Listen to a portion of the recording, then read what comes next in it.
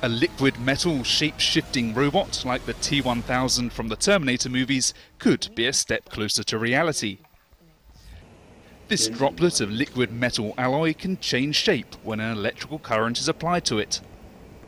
But it's what happens when a flake of aluminium is added that has got scientists really excited. The metal consumes the aluminium, creating hydrogen bubbles that allow it to move of its own accord, in effect fueling itself. Professor Liu Jing from China's Tsinghua University is leading the research. The machine has two processes. One is to create gases like hydrogen. Part of these gases form the propulsion.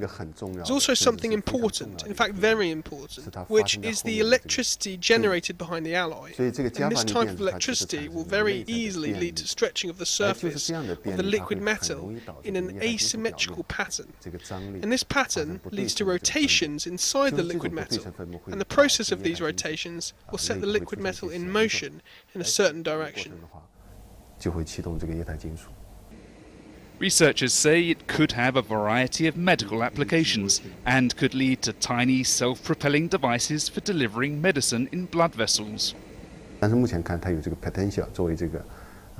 It could, for example, be used in people's windpipes and digestive systems. It may perhaps be able to carry out some medical tasks, for example, transporting some medicines. Comparisons to a deadly Terminator-style robot may be a bit premature.